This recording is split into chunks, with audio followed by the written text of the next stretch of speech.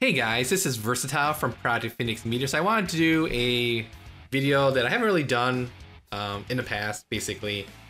And this is more of an introduction to how you can play like old school games. So think of games like back made in the 1990s or later 1990s, early 2000s that had LAN play or IPX network play, but you can't really play those games anymore these days, or it's harder to actually. Not only in 2021, but also trying to find people to play those old games online too. So when I talk about old games, I'm thinking like Duke Nukem and Sin and SimCity and those kind of games, that kind of genres and stuff like that. So basically there's a Discord out there. It's not my Discord, but I recently found it by a user, Giraffe. His name is gone by, or Chaotic Giraffe as well. But basically bottom line is there's a Discord out there where they host events, trying to get as many gamers as possible to play a lot of these old school games online. And there's a lot of different methods of doing so. A lot of these people, they like to use like real hardware, like old school hardware. And I'm talking like PCem 1, 2, 3s, that kind of hardware. Or you don't have that old hardware, you can use a virtual machine like a VirtualBox or PCem is what it's called, to emulate these old hardware and then run like Windows 98 or Windows 1000 in there. So recently, the other day, Sunday actually, we had an event where we had a long list of games that we were trying to test. I was not there the whole time because the whole event was like 9 hours long. I was only there for a short period of time, but I was able to play Doom and Jet Moto and this other game called Battlespire, which I could not get it working for the life of me at that particular time. But here you can see some examples of some games that we had intended. So Doom, Duke Nukem 3D, Need for Speed 1, Special Edition I think is called, Death Drone, Jet Moto, Battlespire, Unreal Tournament, Serious Sam, SimCity 2000, Network Edition, Monster Truck Madness, Sin, Twisted Metal 2, Microsoft Golf 99, Sonic R. So basically, I'll have a link in the real description. You can see, join the Discord. They have events every once in a while, or officially and unofficially as well. There is a game events FAQ. It tells you how to get started, basically.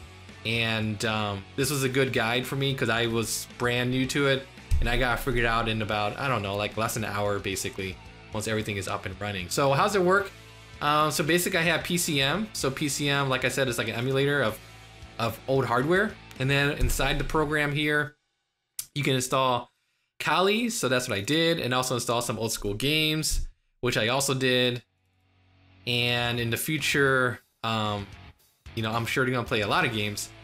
Made the list and it won't be such as long, but we have a list of games that is known to work. They're also testing games to see what also works. So if there's a favorite game that you used to play as a kid or something, and you want to play it online, relive those memories, because there's no remake or something these days, I think the group would be very interested to help you test it out. Like, I was a big fan of like this old school game called Interstate 76. I don't know anybody to play it, but I think we can play it here. As an example, everyone's pretty open because we're all gamers at heart, basically. So how it works is you join Kali, right? You have the Kali program, scan your hard drive or virtual hard drive for the games you have installed that it does recognize. So here are some example games I have installed here on the bottom. So you join the Kali Central as a chat server. Everybody else joins the same Kali Central. And then from there, let's say you make a lobby. So for a game that has a lobby, you can go games, create a lobby. And then you can say, let's say I'm interested in Twisted Metal 2 today. So you go here, do your settings, whatnot. And then this comes up, everybody joins this window. Once everybody's ready, and then you click on this button here, the play button, and you start the game. And then inside the game, go to the multiplayer section. And it should be obvious if someone's hosting a game already or not, and you can join that game and have a lot of good time. So games that do not require this, you can run outside the Kali program. There are other games that are more modern that can work without running inside a virtual machine. So like as an example, Unreal Tournament or Serious Sam, they work on Windows 10. You can install Kali in Windows 10, it works fine. There's no need to run inside an emulator unless you wish, I suppose. And all these games, they work on old school hardware, like I said, original, real hardware. But I don't have that, so I just have to use the emulator for those games that don't work on modern Windows, because 64-bit, the game is like 16-bit, it ain't gonna run, right? So in terms of lag, there's not much lag that I noticed. I guess it depends on where you live, location-wise. And I'm gonna play just real quick 2 gameplay footage videos I was able to record the other day. I do want to apologize, the sound was not working, the recording of the sound was not working. I was using Op Studio, not sure because I was on Discord at the same time talking to the guys or whatnot. But I'm just gonna flip through this real quick here. Basically, in this particular example, I was searching for a game and there's 4 people available. So Doom, supports 4 players apparently, which was the max at the time. If you want to have more players, you gotta try a different game like Duke Nukem 3D. I think that hosts like 8 players, for example, and other games I think can host more players here. So I do apologize, like I said, I can't hear the game sounds, the sounds, or the music, so it probably does not give this gameplay video footage any justice, but I will say that I did have a lot of good times because I have never played Doom online or local LAN with other people like ever. Like even as a kid, I think I played a lot of single player or something, but I never played online. So I think it was very cool, you know, if you sort of grew up with these kind of games or newer games in that era, to play online or play with other gamers that have similar interests. I think that's a lot of fun.